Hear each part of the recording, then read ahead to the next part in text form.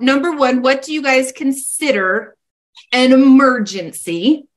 And how do we determine if something is an emergency? And the way I define emergency is we're going to drop everything we have going on and we need to get there right now. Okay, that's our definition. If you guys want to give me a different definition of emergency, we can run with it. But can we all agree that if we're going to call something an emergency that we need to provide an emergency service for, that it's kind of a, we need to drop everything and get there right now? Does anybody want to dispute that or change that definition a little bit? We can run with that. Okay. So I want to talk about like what jobs qualify as that. Number one, how do you guys define something as an emergency service that you need to provide? And then number two, when we go out on that emergency, especially if it's after hours, like what do we need to do? Like what is it necessary for us to do? What needs to get done? Okay, so events, right? These are some events, but I think that the reason we would define something as needing emergency service is a little bit deeper than that. So some people throw out something that would cause you to drop everything and get there right now. The fire sprinklers can be really bad. Okay, absolutely. So fire sprinklers, that can cause a lot of damage. Right? A lot. Yes. It can cause a lot of damage. So we're going to want to get out there on site as quickly as we can and start taking care of that. Okay, good. What else? Standing water. A lot of water. Yeah, a lot of water, standing water. That could certainly cause you to go out there. So let me throw out some other things. If the event that's causing the damage is happening right now, like generally, I'm going to call that an emergency. Okay. If it's a referral from a plumber affiliate partner, an insurance agent, an adjuster, if it's a referral, I'm probably going to drop everything and get out there right now so I continue to get referrals from them. If you're on the phone, you're the one answering the phone, you have the phones that night. If the customer thinks it's an emergency and you want that job, then you need to dispatch immediately. If the customer thinks it's an emergency and you want that job and schedule them for 8:30 in the morning, I guarantee they're going to find somebody else before you get there. Yeah, I mean, the same way, any standing water, a crew has to go out. And then I think you nailed it, you know. We've had some calls when a customer calls that died, and even though they don't know, maybe, you know, whether or not it's been happening for a day or two, they're panicking and they don't know what to do. So if I cannot convince them this can wait till the morning, I unfortunately have to send someone else. Right. So I think that kind of, gets you in that ballpark of these jobs that we're kind of considering an emergency, the ones we need to get out there, either situationally because of the cause of the damage it's happening right now, or potential relationships from the referral, or the client is considering this an emergency and you want the job. So we're going to drop everything and get out there as opposed to scheduling them for the morning and potentially losing that job. Okay. So now I kind of want to talk about what emergency services consist of. This picture up here with the floor mat drying system, this is probably not what an after hours emergency service call out is going to look like for me when I leave. But this is probably not what my job is going to look like if I respond at midnight when I leave. It'll potentially look like this. I've got some air movement going, maybe a dehumidifier, that type of thing. But I might not get this whole setup done on day one of that emergency service call out. So let's talk about what we need to do. A couple of weeks ago, I got called out to an emergency service with a local restoration company that we work with. And these were the things that were important, that if they decide it's an emergency, you agree it's an emergency, that you arrive quickly. Don't tell them we'll be right out there and get there in 4 hours. Don't do that. If you're providing emergency service response, it needs to be a quick response. Thorough inspection. There are a couple things that you don't want to rush. Even though I'm going to tell you we can modify all the services we're providing on that after hours call out, there's a couple things you can't rush. The inspection and your communication with the client. Make sure that you're patient and you take your time when communicating with the client, and make sure that you don't cut corners on your inspection. We still want to do a really thorough inspection so we understand the scope of that job. Let the client know that they can file, you can help them file a claim tomorrow when you come back. Okay. Set equipment to stabilize. We're going to get into like what stabilize means, like based on the job. If you need to call trades in, you can call them in tomorrow, usually, unless you need help, emergency help from a trade.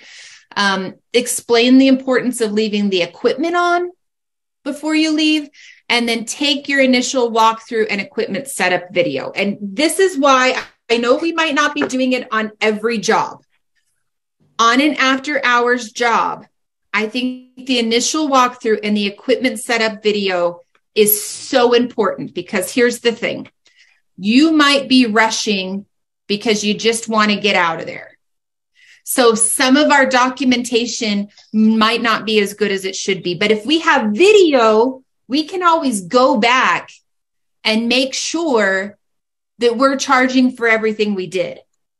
Right? If we have initial inspection video and equipment setup video, we can basically go back and make sure that we've covered all those items that we did. And it's really important because this was after hours work. So a lot of those things can be billed as after hours. So we don't want to miss anything. I always talk about these 5 principles of water restoration: safety, document and inspect, mitigate further damage. 1, 2, and 3 need to be done on that emergency call out. So number 1, provide for health and safety. S500 says that we shall, right? Most important, identify and manage potential safety and health hazards. During the inspection process, we shall make a reasonable effort to identify potential hazards and then also communicate potential hazards. So let's look at this video. Take a look at this. We arrived at a job. We've got water coming down through these canned lights. Okay. And then it's not just in that room, but it's in this room as well. So we've got water coming down. There was a hot water heater in the attic. It burst. It's flowing down through these canned lights. We respond, talk to me about safety measures that we need to make sure we've taken care of before we can leave this home. Make sure the power hasn't been compromised with the lights. Absolutely. So we need to make sure that there aren't any issues with the electricity. I think to be safe, I would probably have them turn off those breakers. We want to make sure the ceiling is not going to cave in and, fall on someone. Absolutely. So if we need to, drain that ceiling because there's water up there that's going to make it heavy and potentially that ceiling could fall down, that's a huge safety hazard. So we have to make sure that the integrity of that ceiling is not compromised. If it is, it either needs to come down, the water needs to be extracted, it needs to be drained, something needs to happen, but we absolutely need to make sure that that ceiling is not going to fall down. What other potential safety hazards? Depending on the type of flooring, if there's water on the floor, it's a slip and fall hazard. Man, you are nailing it for me today. I did not give Constantine notes for this class, just so you guys know. But slip and falls are huge, right? So depending on the type of flooring, if there's water still draining down from that ceiling, we don't have full extraction of that ceiling done yet. We, of course, need to make sure that there aren't any slip and fall hazards. So, and then There's another in section 8 of the S500. One of our responsibilities is to really control exposure. So they call it exposure prevention. So if there's any contamination, we either need to set up containment or remove the contaminated items that could perhaps expose the homeowners to any health issues. Okay, so think about that as well. Contamination is an issue. Exposure prevention is a shall for us. So that needs to happen before we leave the property on that first day with emergency service. So document and inspect. We talked about a really thorough inspection. We still have to find the edge of migration. The S500 requires us on that first visit after the thorough inspection to identify category of water, class of water, or extent of wetting, and that can happen with moisture percentages for affected materials, types and quantities of affected materials, and then any apparent or potential damage. I like to add on here pre-existing conditions and any complications that you might see on the job. Okay, potential for asbestos, those different types of things, structural concerns, any of those things should also be documented. Okay, so that's what the S500 tells us. When I say documentation, this is day one. What else do you have to make sure that you have? All right, who's saying that? Excellent. Any client forms, work authorizations, any sign-offs that you need, those types of things. So do not forget that you still need to get all of those initial forms, all of your initial day one client forms signed. Then I said photos, initial inspection videos, setup videos, and then scope sheets. So I know that you guys mostly are using scope sheets in Circle or your other programs, but these are the things that you need to make sure you document, whether you're using paper copy or you're putting it in there. We need all equipment that was placed. We need your initial moisture points, okay, and your readings, temperature, relative humidity, like all those things that we need. We need all of those. And then all of your billable items, extraction, was it weighted, anything that I demoed, those types of things. And particularly, we need all of these billable items because most of them have an after hours line item assigned to them. So this documentation usually falls short on emergency service callouts, which is why I focus so much on these videos, because we can always go back and recreate this as long as we have your video and photo documentation. This can always be recreated as long as we have these things. But again, super important that we have thorough documentation of this so that after hours line items can be billed appropriately. The mitigate further damage. So S500 again, we should, it's not a shall, this is a should, so this is standard of care, attempt to control the spread of contaminants and moisture to minimize further damage. So, that to me always screams extraction. What else do you kind of think falls in here when we're thinking about services? What else falls under this? Controlling the spread of contaminants and moisture to prevent further damage. Blocking and padding furniture? Okay, absolutely. Blocking and padding furniture. Any contents that are in that area that could suffer from secondary damage in the 8-hour period before your team probably comes back the next day, or 10 or 12 hours, anything that could potentially be further damaged, we need to try to protect. So that would include contents. So furniture blocking and padding. I love it. Thank you for bringing that up. What else? Setting up stabilizing equipment is also mitigating further damage. Absolutely. So when I think mitigate further damage, that to me is also stabilization. So dehumidifiers set up so that we can control the humidity in the environment. Extraction, absolutely, if we can, and it's appropriate. Air movement to start getting that air movement flowing. If there is a microbial load and it's appropriate to spray an antimicrobial, absolutely do that as well if it's going to control the spread of contaminants. But when I see spread the control of contaminants, generally for me, that's pulling out materials that are contaminated if necessary. So sometimes demo does happen on that first visit, or setting up really good containment with negative air,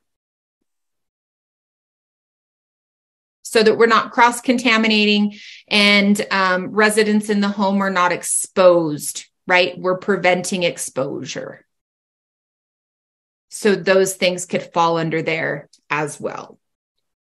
Okay, so again, 1, 2, and 3, and sometimes, 4, we're going to start, to dry. But I'm really concerned with mitigate further damage / stabilize the environment.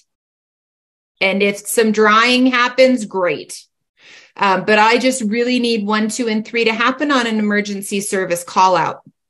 So this is one that, this is the one that I went out to a couple of weeks ago. The water was coming in through this window well. We had all this snow, but then we had like 2 weeks of rain.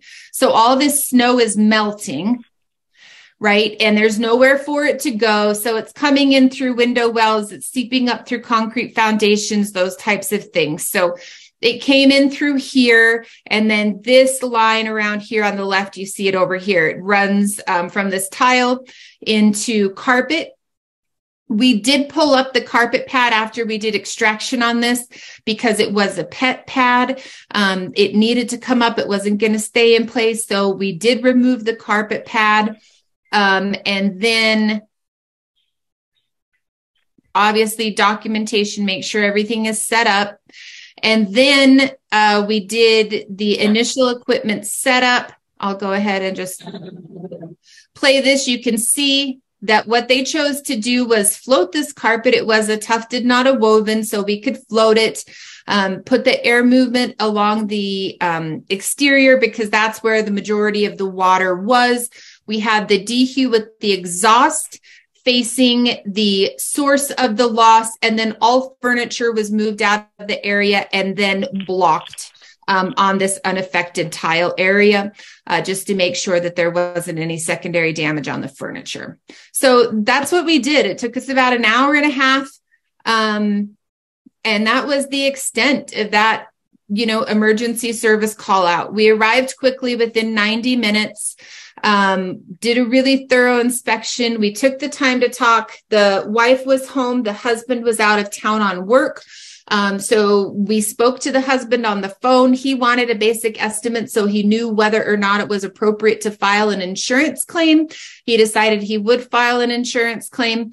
We set the equipment to stabilize. We called the plumber, one of our plumbing partners, to come out in the morning, just because we thought we knew where the water was coming from, but just to make sure there wasn't a broken spigot or a burst pipe or something like that. The homeowner asked us to have a plumber come in. We explained the importance of leaving that equipment in, and then we took the initial walkthrough videos as part of our documentation. So, that was the process there. We were there not quite 2 hours, I think. All right, so you don't have to do it all. Just what you do, make sure you document well, that it can be recreated, and you set yourself up for success when you return the next day.